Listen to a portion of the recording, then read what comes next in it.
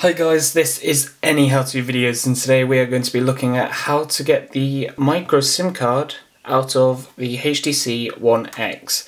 You're going to need two things, obviously your phone, SIM card if you're putting it in, and one of these things.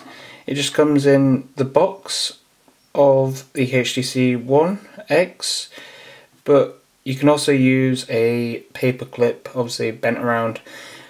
I tried using a needle when I couldn't find this little thing here, so don't do that because it doesn't work basically.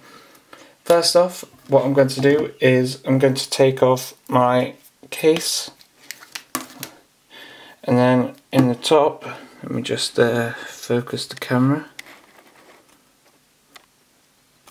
In the top you'll see a hole here, there. All you want to do is get this, push it in like that so it pops out, take out this thing, and obviously the SIM card came out there. If you want to put it back in, just make sure it's on the correct side. It should fit snug, like you can see here, and then you just slot it back in there, and then you won't be able to get it again.